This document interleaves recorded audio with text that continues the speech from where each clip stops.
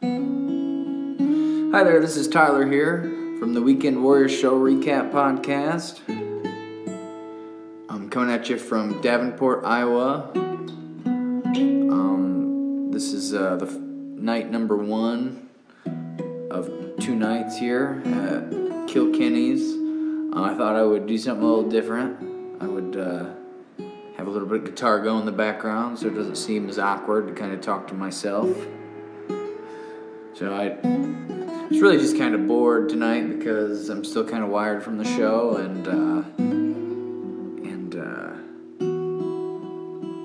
it's about 3 a.m. and I just was playing some guitar, and I was like, oh, I gotta record this podcast sometime anyway, and nothing else to do since I can't sleep right now. So we got to the show probably around 7 o'clock. We didn't go until 9. Took about say hour 30, hour 40 to get everything set up. Blair came, which was cool, always fun, and Laurelyn was here. And we did the full foot percussion, so I did my foot drums, and he did his drum machine. And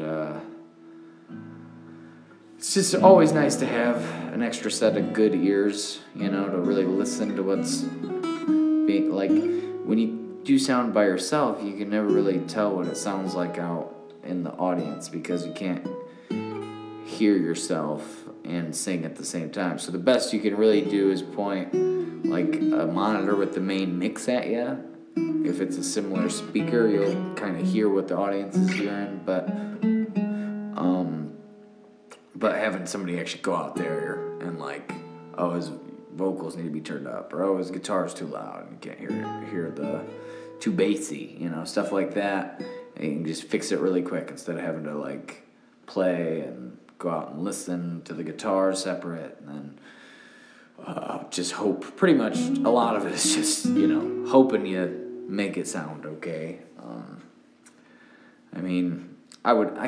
I think that, since I've been doing it for a long time, I can kind of tell. And when it's just one person, I think it's a lot easier to make sound decent, just with the guitar and vocal. But then sometimes, I'm doing the foot drums by myself, and I'm doing Laurelyn's vocals, and it's kind of hard to tell. But having Blair there just makes everything a lot easier in a lot of ways. Now it is louder when he's there, so that's something that does make a little bit of a difference. It's a lot harder to make something loud sound good, especially in the room that, Kilkenny's is kind of a billowy kind of hall, and the crowd gets really loud. But like I said, it was a late crowd, so we could get it sounding pretty good at a reasonable level in the beginning. Eventually, of course, the volume came up and up and up. Anyway, so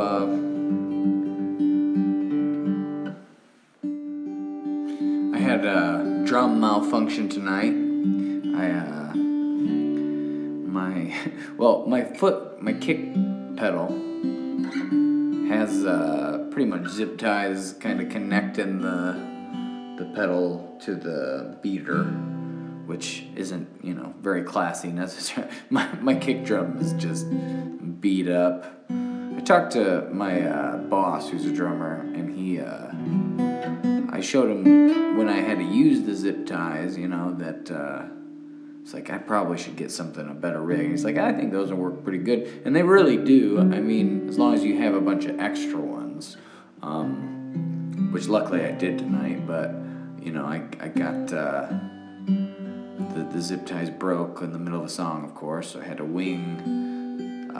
What song? It was Ho Hey by the Lumineers we were covering, which is a pretty percussive song, unfortunately.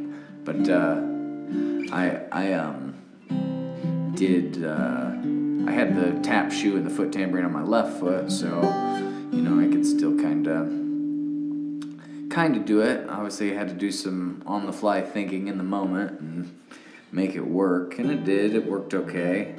And then I brought some extra ones this time for some reason. I was like, I must have known that it had been a while, because it's probably been like a year since I've changed the zip ties. And so I threw some extra ones in my bag and put the bags up in the apartment above the bar. So in the middle of the set, I kind of had to go grab the zip ties, and then of course 2 of them broke immediately when I put them on, and then got it working a little bit. So that was kind of annoying, but equipment malfunctions, pretty standard. I'm lucky it doesn't happen more, honestly. But so I got that taken care of. Blair was I don't know. I don't think he's as used to maybe playing with other people. He's been playing a lot by himself, which is great. It makes you a more solid performer for sure. But I think Laurelyn was singing a little bit too much on his stuff, and her mix wasn't great. She kind of missed sound check, so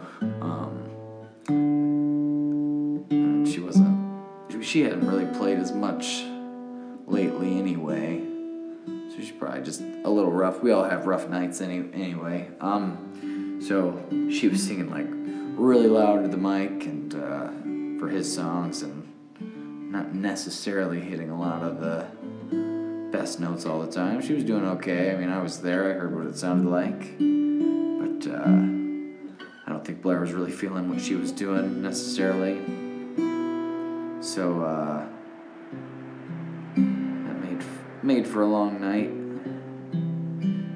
It was. I think it sounded better than he probably thought it did. That's usually the case with musicians. At least if you're like me, I always think it's kind of something's a little off. I'm just like, I feel like I'm more used to playing, just acoustic and how that sounds and how that feels. Like unmiked. Fortunately, I think that's how I practice most of the time. I don't know if that's lazy or what, but I guess my theory is if you can't sound good into a PA system unless you sound good acoustically. If you can't play an acoustic guitar and sing and sound good, how is that going to get any better if you're mic'd up and plugged in? So I practice, acoustic a lot of the time, but there is some things about playing, singing through a mic that's just different, I remember the first time I sang into a mic, well, not the first time I sang into a mic, but in front of people, sang into a mic, and it was my junior year, maybe, sophomore, junior year, somewhere in there. It was a talent show, and I was playing Flake by Jack Johnson, and I think I did a Ben Harper song too for like a talent show, and like there were no monitors, of course, and I just sounded so bad. It just felt so weird. I did, like, to hear your voice, if you've never done it like that. Like, I was so young too, and I really was terrible. I barely am not terrible now. I'm barely tolerable, but back then it was like, ouch, if you had to listen to me. But anyway, so like hearing your voice like in really loud and kind of far away because you don't have monitors, you don't even know how it's supposed to sound. So I just remember being like, what is going on? Why can't I sing the notes? So there is like an element of just, you should rehearse into like a PA system, I guess. But I don't do that a lot. I'm guilty of, I practice a lot, but it's just acoustic most of the time. And I guess since I play almost every weekend, I think that, that's kind of my practice in the PA is every Friday and Saturday night, but sometimes it just doesn't cut it. Probably. I don't know. Every room's so different. Like, it's hard to, every every sound setup's different. You can never really know. The only constant you can really keep is like yourself, you know? So I guess that's why I practice acoustic most of the time. But, so that was night number 1. We'll kind of see. Hopefully the next one goes a little better. I don't think this one was bad. But it always takes a little, you know, by the second day you're much tighter. You're used to the room a little bit, so tomorrow will be better. Though Blair left, so he wasn't going to play the second night anyway. So tomorrow Dave might come, which that might be interesting. Dave, the conga player. But we'll see how that goes. So I'll talk about that on part 2 of the Davenport, Iowa, Kilkenny shows. Thanks for listening so far. Hopefully I didn't bore anybody to sleep. Or maybe, hopefully I did. Maybe that's why you listen to podcasts. I don't know. I guess sometimes I put them on to ease the transition into sleep a little easier. With this guitar playing in the background, I think I was hoping it would make me tired, I guess. But anyway, I will talk to you for part 2. See you then.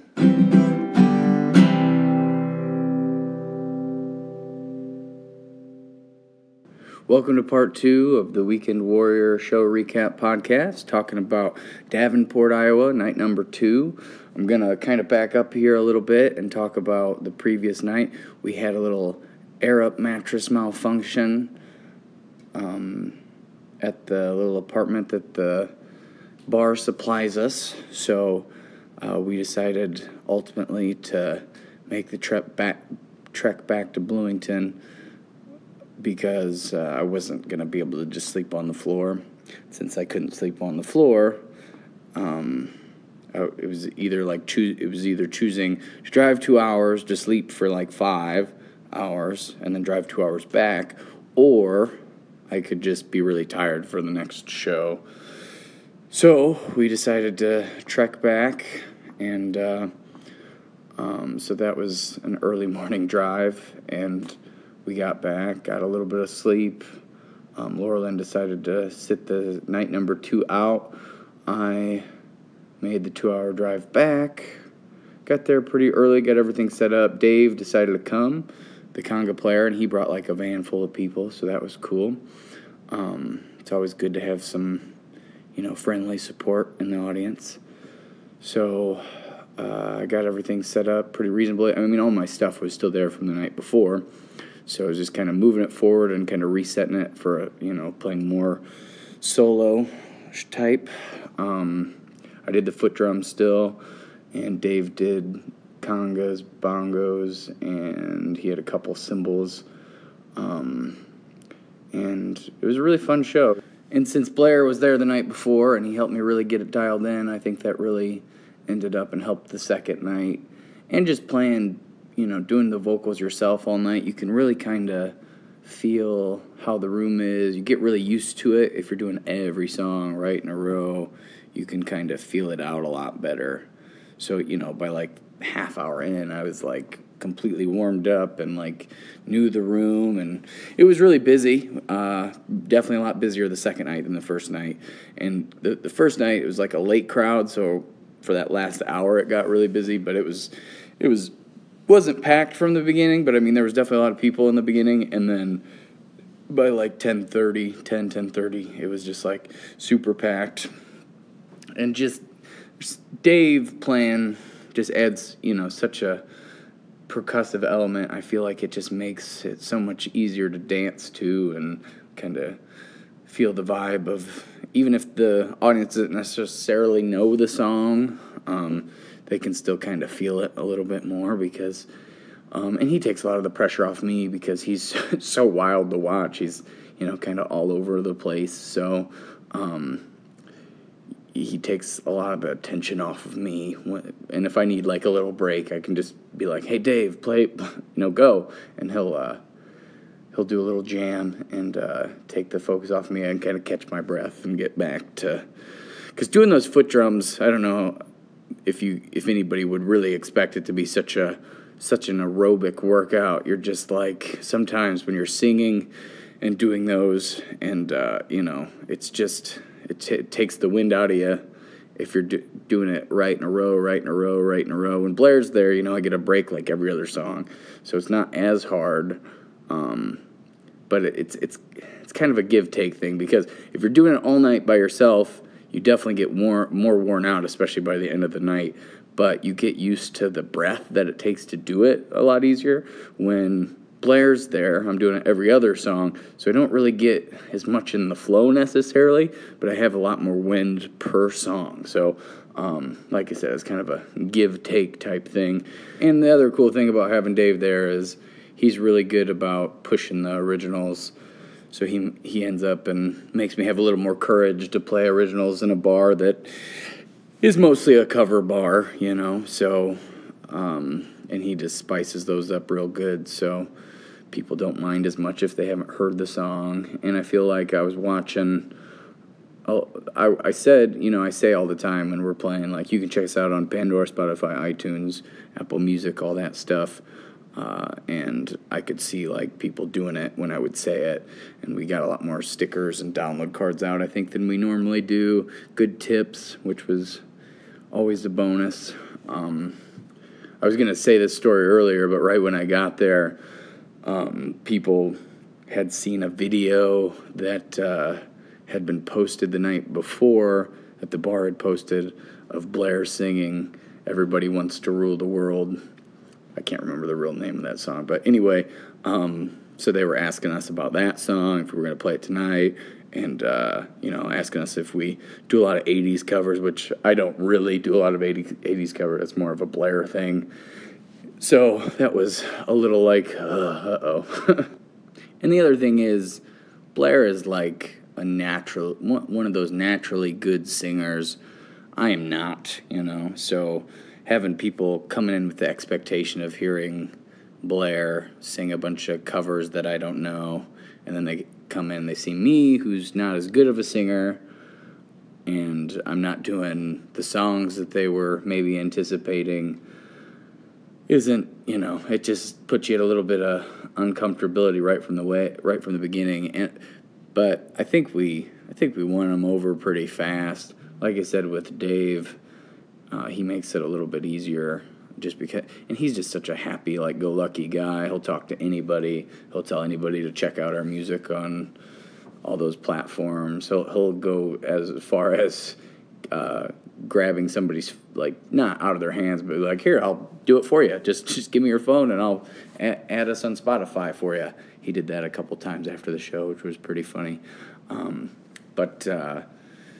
Yeah, so it's weird just coming in to, it wasn't really a negative energy necessarily, but it was like a little, like, I disappointed them right away with, like, the first things I said to them.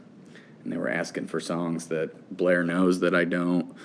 So it's kind of an interesting energy right off the bat. But after we did some originals, they seemed to, those same people, I could tell, were, like, paying attention. I'm pretty sure one of them even put, like, a 20 in our tip jar. So it was good to see, and that's always a relief when those people that aren't really naysayers, I wouldn't call them naysayers, but they're, like, kind of weary after I talk to them, that, you kind of win them over. I try not to watch the crowd too much, because that gets so in your head. You're only paying attention to the people that aren't into it. You're watching to see who's grooving. If they're grooving, you kind of move on, and then your eye catches somebody who is just, like, not feeling it at all, and who knows where their head's at. You're in a bar after 9 o'clock on a Friday or Saturday night, but you're trying to kind of win them over, and you shouldn't really be trying to do that. You should be trying to